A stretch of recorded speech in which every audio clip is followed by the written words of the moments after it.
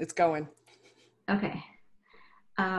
This is Brandy from Three Health, and today I'm here with Marlene Sexton. She's a psychotherapist, and we are going to have a little chat with Carole Freeman. And Carole, tell us about how you got involved in low carb and ketogenic diets and what you're doing. Yeah. My name is Carole Freeman, and oh gosh, I've been passionate about psychology and nutrition for, I don't know, 20, 30 years probably. Probably goes all the way back to my first diet at 19 years old. And I have multiple degrees from Bastyr University. I did an undergrad in nutrition, and then I did a double master's in nutrition and clinical health psychology. And that was in my pursuit of trying to figure out how do we help people make long-term behavior change so that they can eat healthy diet in such a way that it would actually help them be optimally healthy. So really passionate about how nutrition affects the mind, but then also how the mind affects what we eat. And so getting that degree at Bastyr was my dream. And it was a fantastic degree. However, I came out of school being trained in the health at every size model and positive psychology, which is all great. However, I had the belief that if we tried to put people on restricted diets, if we encouraged them to lose weight, we were actually doing more harm than we were good. That because there was no way to actually lose weight and keep it off, it was just much better than to help people learn to love themselves the way that they were. And if we let go of all that diet mentality and accepted our bodies for what they were, then ultimately the belief was that people would make healthier choices and they would be able to eat mindfully and intuitively and just be at a healthier weight than they would if they tried to yo-yo diet and just keep gaining more weight. And so, did you believe that, or was that what you were taught? I did. I believe that. The health at every size model is based in research, and I'm sure you know from the work you've done that it is a pretty common pattern that people diet, they lose weight, and then they regain even more. And I've since put everything together that I've been studying for so long to realize that it's partially the dietary approach that most people take, but also then having the psychological support to be able to make long-term behavior change by addressing where cravings come from, natural appetite regulation, but also just behavior change in general. So I came out of school having gained quite a bit of weight and, was in denial, or I was oblivious to the fact that I myself had metabolic syndrome when I graduated with this. And I thought I was healthy, and I was practicing nutrition, but I wasn't creating a lot of big change in people. I mean, they like the message of like, just love yourselves the way you are and let go of dieting, but I wasn't creating a lot of big changes in people's health. So it took a horrible car accident, 2014. I was rear-ended by a distracted driver. It was a 5-car chain reaction pileup. I suffered a brain injury and crush injuries to my legs. I developed something called chronic regional pain syndrome in my legs, which meant that the pain and swelling were so severe that I ended up bedridden, as well as the brain injury led to post-traumatic hypopituitarism, which basically just meant I had a symptom list a mile long, and the doctors were really stumped as to how to help me. Out of sheer desperation just to not be stuck in bed the rest of my life, I just kept searching for an answer, like what can help heal my brain. And I remembered in grad school that we learned about this much about a ketogenic diet for That's epilepsy. what I was going to ask, if it was ever even mentioned or taught to you guys at all. Yeah, it was mentioned, and it was in reference to like, this is the diet that's used to treat epilepsy, and that's about it. Okay. We didn't learn anything about implementation or anything like that. And so I just, I reasoned that if it worked for epilepsy, which is something that's not quite right with the brain, perhaps it was something that was going to be able to help me heal my brain injury just so I could get out of bed. And it was remarkable because just within days of adopting it, the symptoms that had me bedridden were resolving. I had massive amounts of energy. The weight was just falling off. as well as the chronic regional pain syndrome went into remission, which is something that is a progressive degenerative syndrome that happens where people just get worse and worse. And mine is in remission as long as I stay compliant with a keto low carb diet. So yeah, so it was the final piece that I'd been missing in order to create the transformation that I'm so passionate about helping people create. So now I've been doing nothing but this for about the last 3.5 years in my practice. It's all virtual. I work remotely with people all around the world. And I'm really passionate about integrating a way of following keto that does address the psychology as well. So I've got a starter program that's a 9-week comprehensive program. And then I work with people longer term as well once they've gone through that initial training program. Cool. So tell me a little bit about the metabolic syndrome and how much weight did you lose and how did that go? Yeah, so metabolic syndrome is, there's 5 different criteria, and if you meet 3 of those, that stamps you with that. It's not considered a disease, is it? It's more of a syndrome, right? Yeah, it's a constellation of things. Yeah. Yeah. So low HDL, high triglycerides, waist measurement for women 35 inches or greater, high blood pressure, and high blood glucose. Am I getting those right?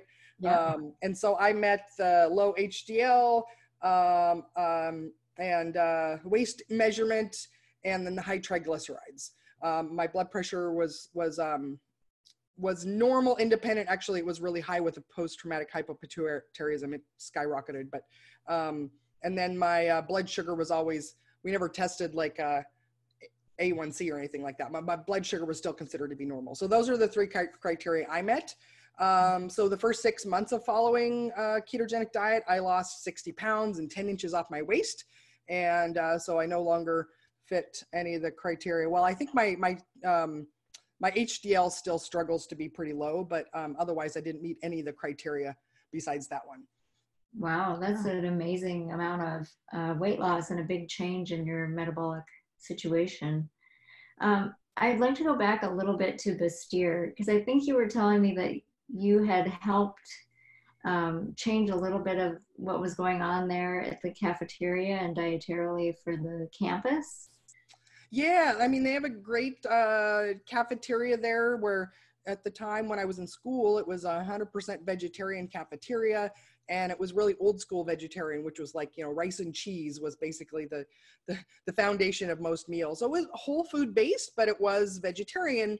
And getting into the curriculum for all the degrees that they have there, there was nobody promoting that vegetarianism was the healthiest way to eat. And so I saw that, disconnect there. And I was like, why does a cafeteria not align with actually what's being taught? Because, most students that came in as a vegetarian to one of the nutrition programs, believing that it was the healthiest way, once they learned about things like B12 and how it's really hard to meet a lot of your mineral needs as a vegetarian, they had a lot of awakening to that. And a lot of them during their course and training there, they were no longer vegetarian and started to incorporate some animal proteins in there. And so, the naturopathic program also didn't promote the vegetarianism was the healthiest way to eat. And so I saw that, misalignment there. And so I formed a group on campus. I called it CHIP, Cafeteria Holistic Improvement Project, I think is what we called it. And I just, I wanted to be, a conduit to change and stuff. So there were groups that were just like, they would complain about it, but nobody was ever doing anything.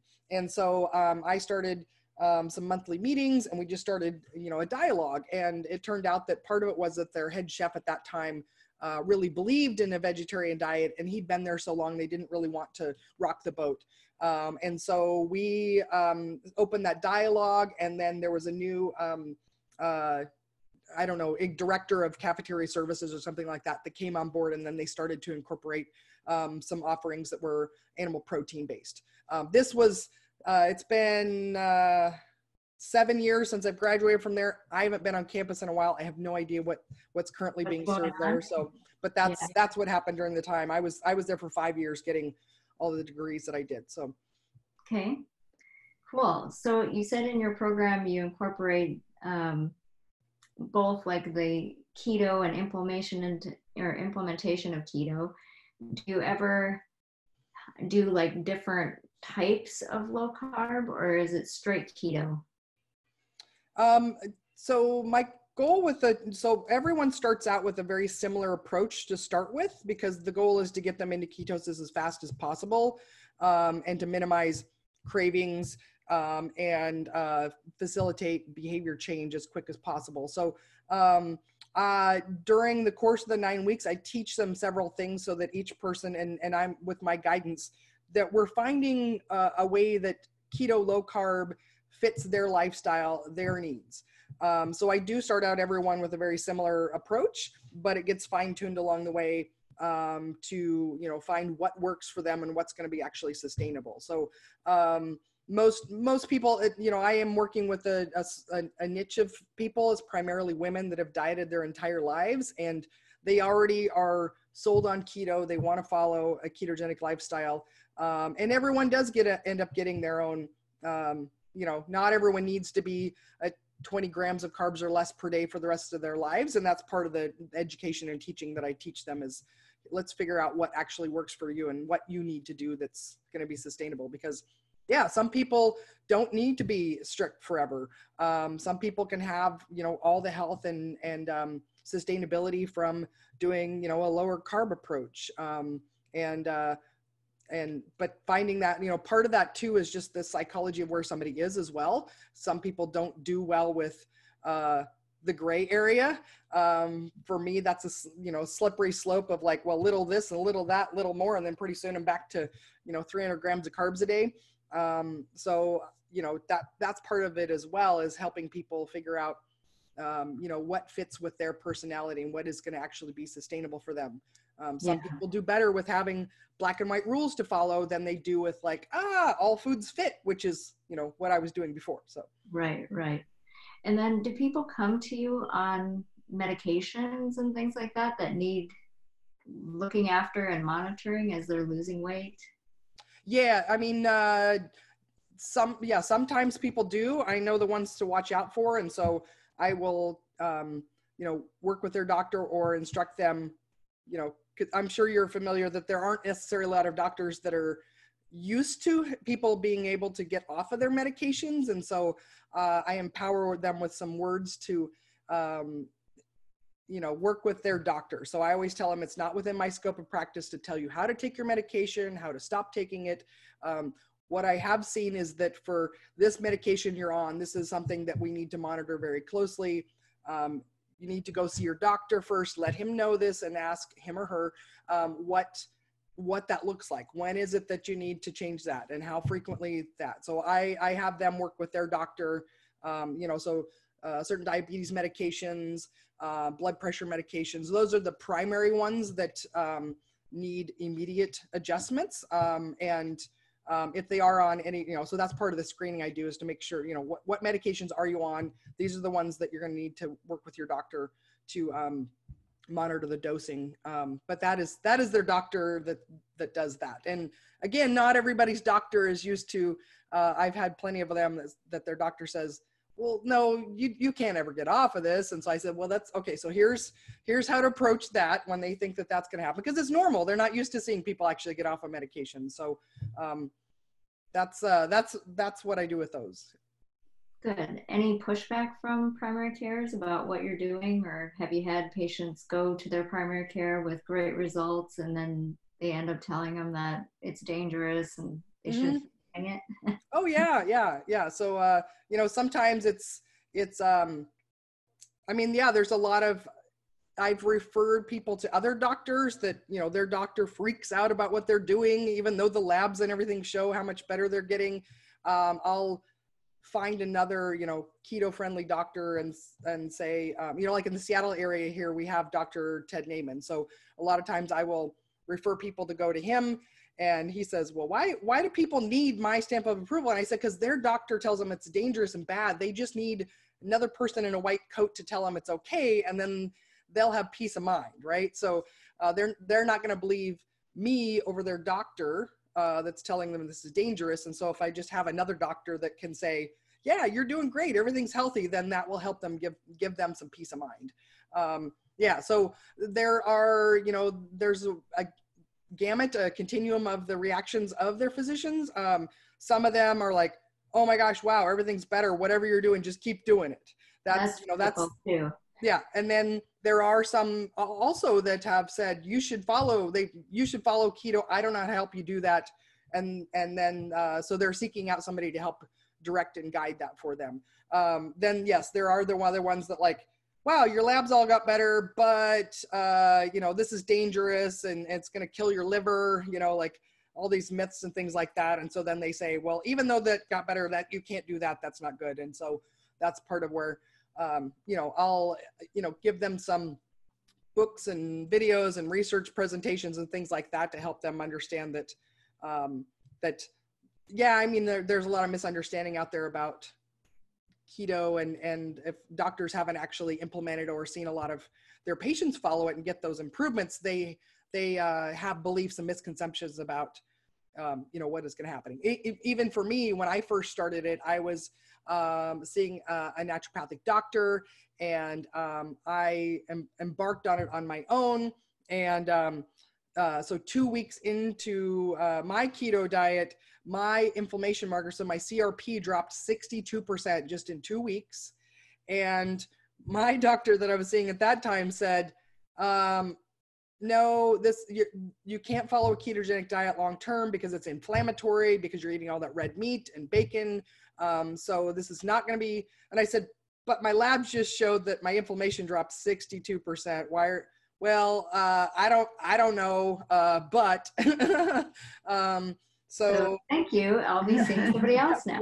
Yeah. I think we should form like our own Washington State kind of low carb, keto friendly directory, that we can be listed on other more, well, there's even international like Diet Doctor, but I'm listed like on the Obesity Medicine Association and Low Carb USA, obviously, but we need something that's like more central to the area. I think that would be nice.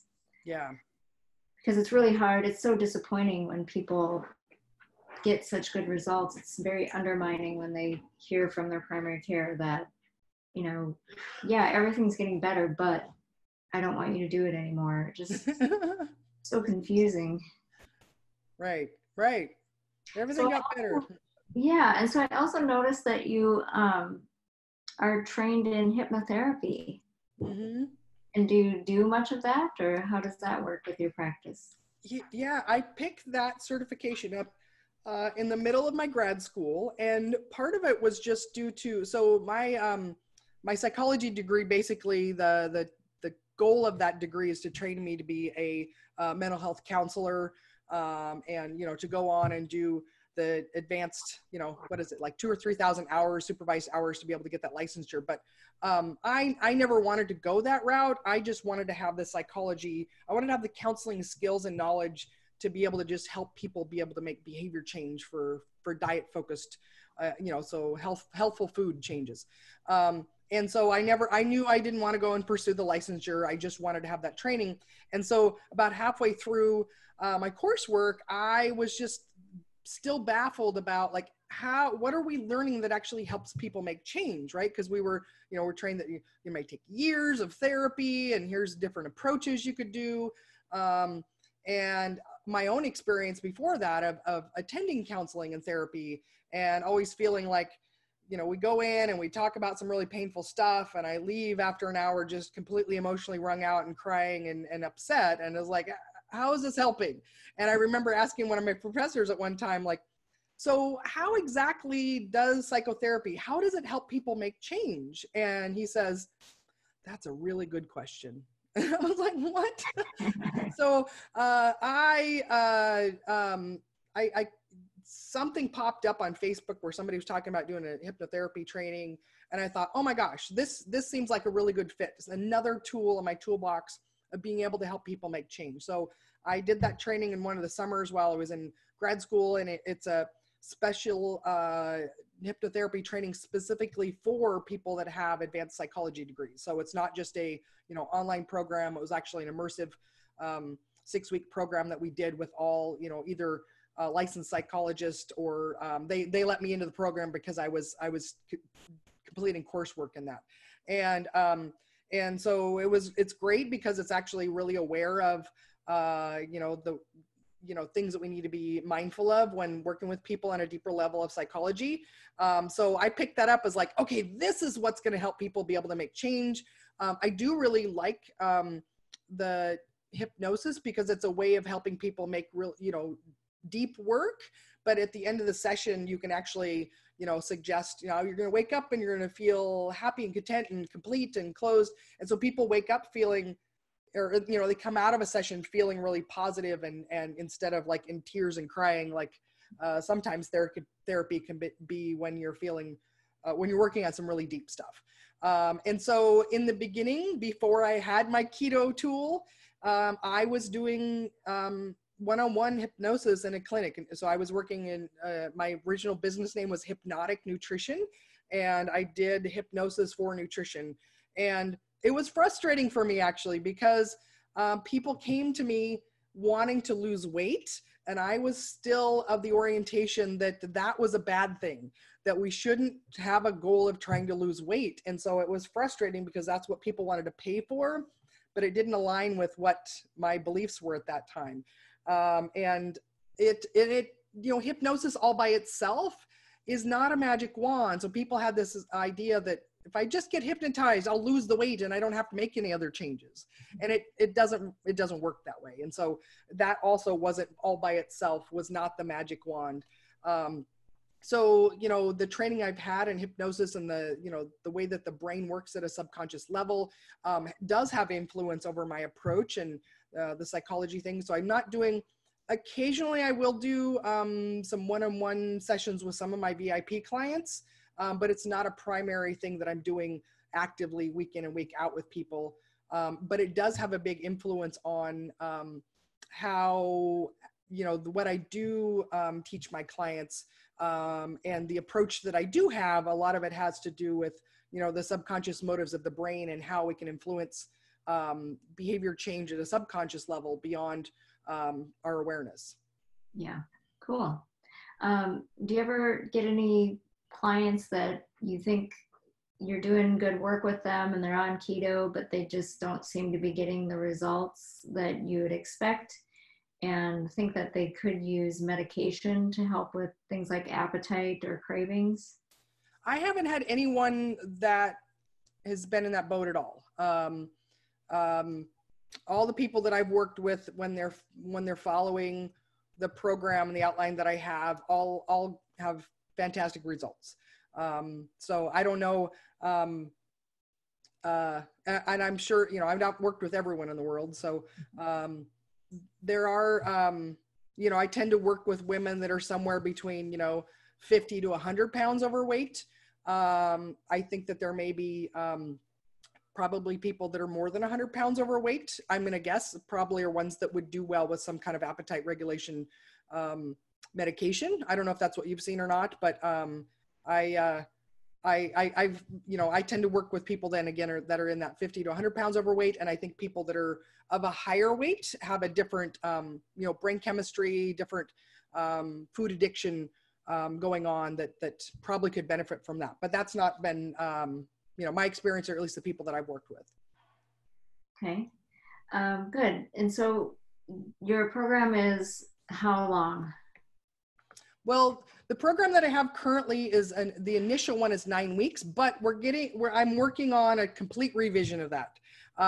So probably coming out in the next couple of months, it will be like a 6-week starter program, and then a long-term support, a year at a time after that. So that's likely what the change is going to be. So, because I found that the training that I have that's 9 weeks right now, people get through about 4 weeks of the material, and then that gets them going. And then a lot of them, the feedback is like, wow, I haven't finished the other modules yet. So But I've got, what I've got already has been so great and helped me get started with this. So it may be that we do like a 4 to 6 week starter program, and then we have like an advanced program that follows that for more long-term stuff. I'm in the process of revising all of that currently. So. Okay. And then I met you through the Keto meetup group, right? So tell us about how that started and what it is and who's involved and who's welcome. Yeah, so in the Seattle area, we do have a keto meetup group. We've gotten better at having a monthly meeting. And I mean, I started it more than a year ago, but it just never really got a lot of traction. It was interesting because we had quite a few group members in our Facebook group, but when it came to actually meeting up, even though the group is about meeting up, it was always hard to get people to actually come out. I don't know why that is. But after Low Carb USA that we've had in Seattle in May of 2019, we actually had a group of people that were much more interested in having regular meetings. And so we've done 3 of them now, and it's open to the public. We'd love to have, anyone that's interested in low carb, following it, or just learning more, practitioners as well. We've got psychologists and nurse practitioners, and myself, certified keto nutrition specialist. So anyone is welcome. And the best way to get that, if you want to join our Facebook group, we can put some links below, right? I'll send you those information. Or we've also got an email list for people that we send out information about those meetups too. Cool. Well, It's awesome to meet another passionate keto practitioner out there. We need to multiply ourselves, I think, by a lot to help people, but we're doing good work, and you're doing good work. Appreciate it. Where can people find you and get to know more about your program and what you're doing? All over social media and the internet. You can find me as Keto Carole. Carole has an E on the end. It's the fancy French spelling of Carole. So Keto Carole, you can find me on Facebook, Instagram, and my website is ketocarole.com. And that's how anybody can find me out there. And YouTube, right? Oh yes, YouTube. My YouTube series is Keto Chat. And so if you search for Keto Chat, you'll see I've been doing that series for about 3 years now. I don't know. We've got maybe 120 episodes. Cool. Yeah. Good job. Well, I appreciate you being on and sharing your experience. Thank you so much for having me. It's great to know you. And we need to band together and multiply the good that's happening from this. Yeah. I agree. All right. I appreciate your time. Have a good one. Thank you so much. You're welcome. Bye. Bye.